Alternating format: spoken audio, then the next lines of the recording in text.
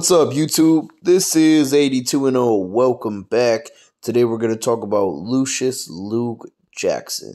Now, he was born October 31st, 1941 in San Marcos, Texas.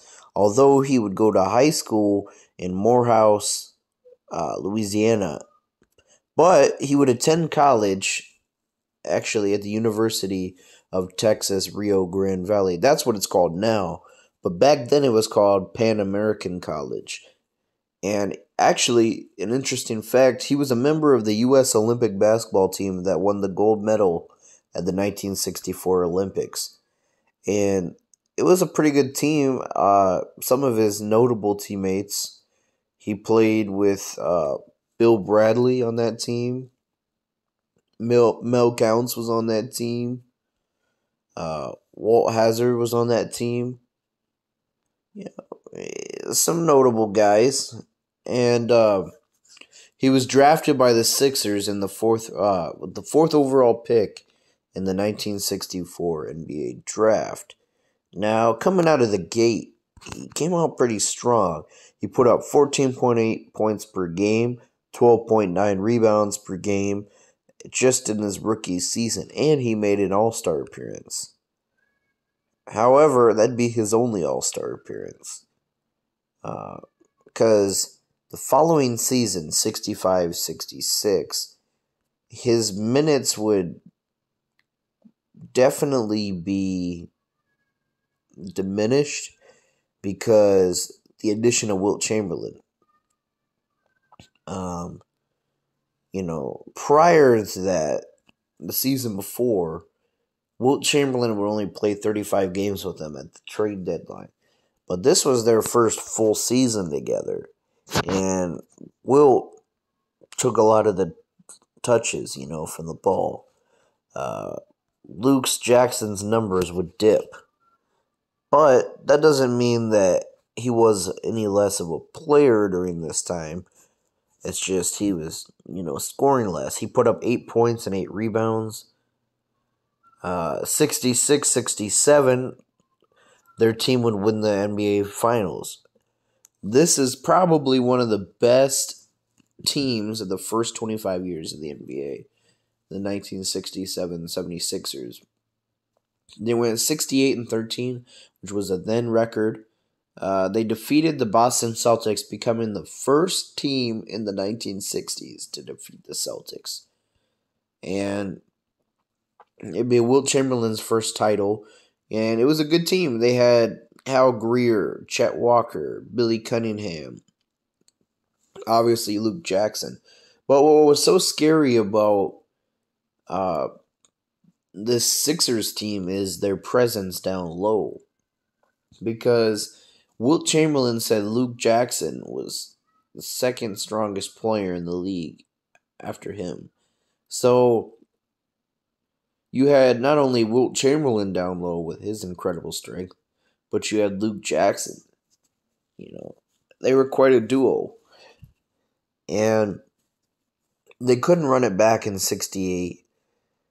He'd put up 11 points and 10 rebounds. They'd blow a 3-1 lead to the Celtics. And 68-69, Wilt Chamberlain would go to the Lakers. So he was no longer on the team, but the team was still good enough to be a playoff contender. They went 55-27. And Luke's numbers, he'd put up 14 and 11. You'd see his numbers going back up. And you'd see other guys on the team's numbers going up, like Billy Cunningham putting up 24, Hal Greer putting up 23. Because now that Wilt has gone, other people got to start stepping up. And the thing about Luke Jackson was he was a tenacious rebounder. In this era of centers, right? Big men. He stood out. He's a 6'9" power forward.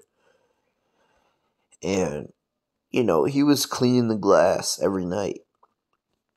His highest rebound per game came in 64-65, where he put up 12.9 rebounds per game, finishing 8th in the league.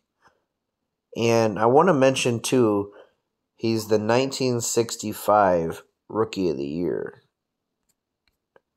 So, Sporting Rookie of the Year, not the official NBA Rookie of the Year. And I don't think that award exists anymore. Maybe people are confused.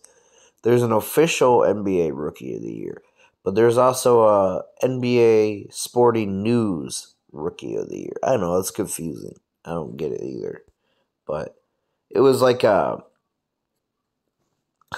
press Rookie of the Year, and I believe he deserved Rookie of the Year in my opinion. He was a great inside defender. For example, in the 67-68 season, he finished 7th in defensive win shares. And I wish I could say that he could have led the Sixers into the 70s. However, in the 68-69 season, he suffered a horrible knee injury. And this would pretty much ruin his career. He had all these knee surgeries. And he was never the same after that. After 1969, he missed a total of 66 games in the last 3 years of his career. He would only play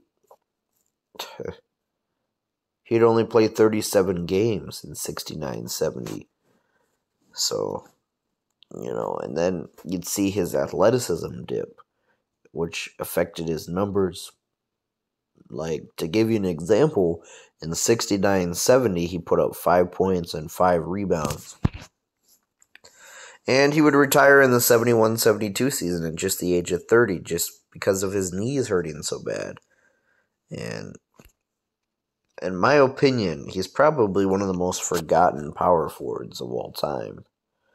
And I think sometimes if you look at these players' numbers, maybe some people will say, oh, big deal, he didn't do much.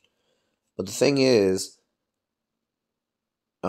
playing on as good of a team as he did as the 67-76ers, his numbers weren't the same because, there's a lot of other people scoring the ball. You had to really watch the guy play to understand how good he was. And to give you an interesting fact, and I didn't know this until I researched him, a little more. There's actually a band, an all-female rock band, that named their band after him. They named him Lucious Jackson. And it's like a rap rock band. And to me, that's interesting. How many bands would name themselves? This isn't any kind of a shot at Lucious Jackson. How many bands would name themselves after a former All-Star player that's not, to the level of being a household name? Like, if you named your band Kobe Bryant, everybody's going to get it. But imagine naming your team. I'm just trying to think of another player. Dewan Wagner or, a what if player. Hey, but this isn't any kind of a shot at Lucious Jackson. He was a great player. And I've heard stories about his strength. One story I heard when I was researching him, I think it was the 67 season, he broke a backboard, and he's one of the only players to ever do that. I think the other ones being Shaq, Wilt, and somebody want to correct me down below if there's another player who did. I'm sure, I can't remember off the top of my head another player who did, but that's Luke Jackson's story. Forgotten power forward, great inside presence. His career was ruined by knee injuries, and him and Wilt Chamberlain were, I consider a Twin Towers duo. Let me know what your thoughts are down below. Thanks for watching.